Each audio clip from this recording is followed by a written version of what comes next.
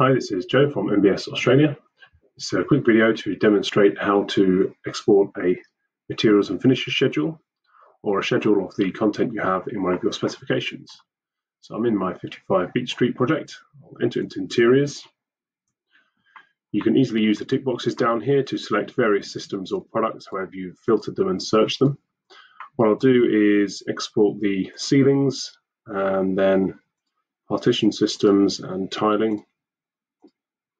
And then you come across to the Actions button here, which has a variety of things you can do with your content.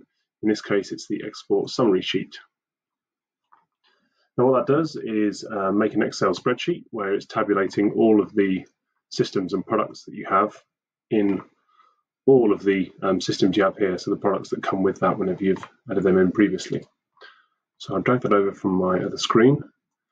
What it's generated is a really handy kind of shortcut to building up the schedules that you often see in Excel. They're a little bit manual and they're not put together quite so quickly as this one.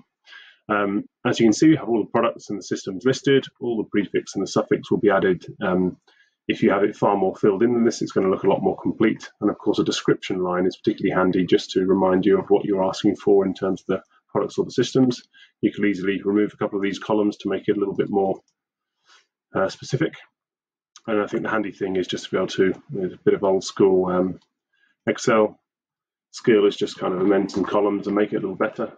And you could probably just add in a column here saying picture, whereby you could add in your small thumbnail picture of your product or system, and you've got yourself a shortcut to a materials and finishes schedule.